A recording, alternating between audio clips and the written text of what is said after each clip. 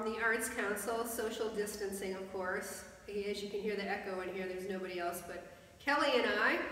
This is going to be the first of a weekly series of just me yakking because of course I know my students are missing that. And I'm going to just bring you 5-minute little snippets about art history. So today, as you can see by the way I'm dressed, maybe you can guess, we're going to be talking about the Medici family. And I'm going to read you this wonderful history of some of the things that they commissioned, some of the artwork that they commissioned and why. So let's start. Okay. So the rise and fall of the Medici and the rise again of the Medici. So the Medici were one of the most powerful families in Florence during the 15th century. One way they justified their power was through commissions of artwork from the most famous artists of the day. They were very specific about what subjects they commissioned, using them as symbols of their right to rule Florence. They were not kings or nobles, but their art said differently. In fact, they became known as princes, although they did not have noble blood. I want to talk about one symbol that both the Medici and the symbol of Florence claimed as their own, the biblical David. Both did so for similar reasons. David was the underdog going up against the giant Goliath. The Medici and the city of Florence itself embraced the symbol, the appearance that you are weak when you are actually very powerful. The first sculpture of David was commissioned by the Medici from Donatello.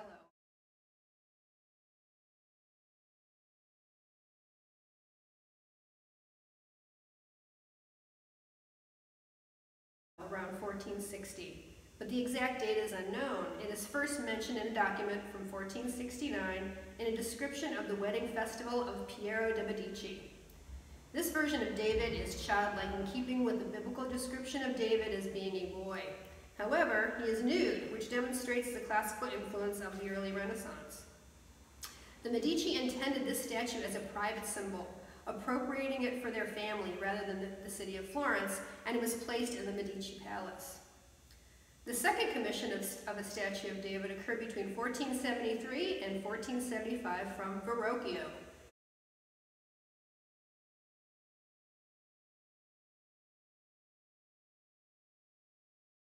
As a sign of good faith to the city, the Medici sold it to the Signoria, which was the governing body of the city.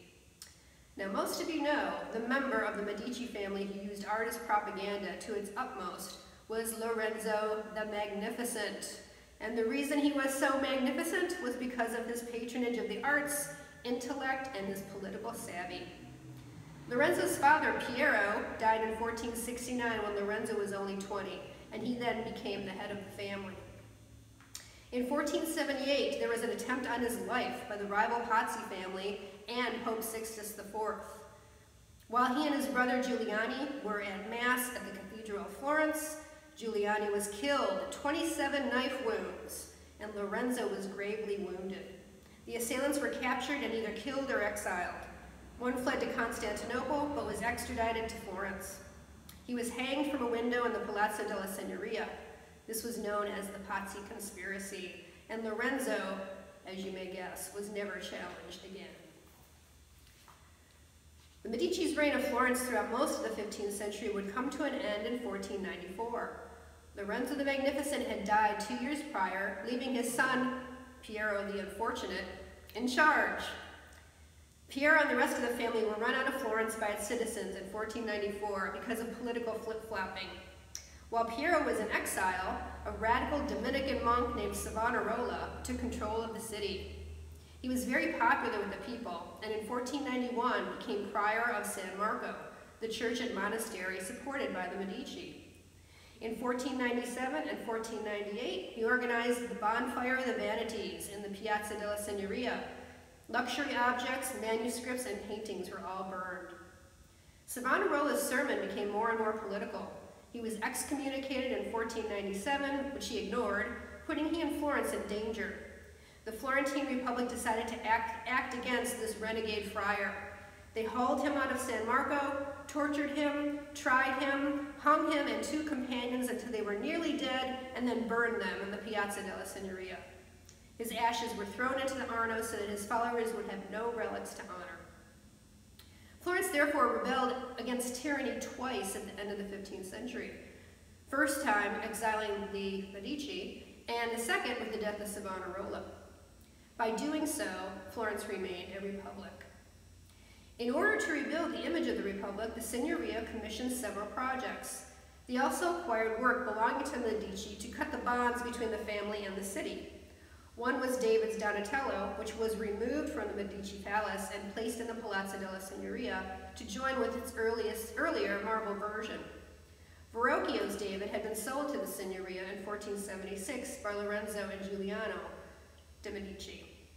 These gestures were just the beginning, however.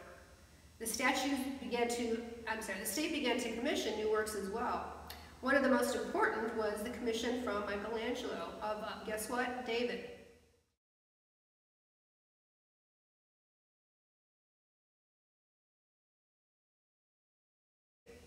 Originally made for the north apse of the Cathedral of Florence, it took 4 days to roll it from Michelangelo's workshop, having hat trouble, sorry, Michelangelo's workshop to the cathedral.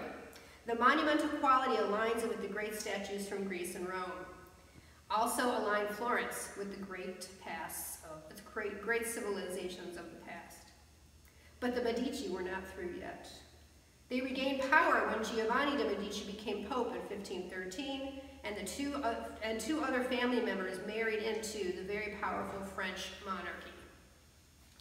These events established the Medici within the church and within the powerful French monarchy. A new form of artistic expression was needed for this new Florentine court culture. One of the first major commissions was one to replace Donatello's bronze sculpture of David with a new David from the Medici Palace. The figure of David had become a strong symbol for the Republic, so the Medici needed a new champion.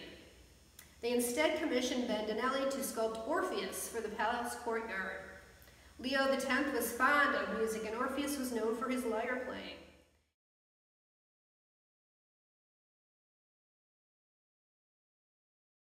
He also descended into the underworld and returned. This was a metaphor for the return of the Medici. So, like the phoenix rising from the ashes, the Medici regained power and once again used art to justify their claims. The end.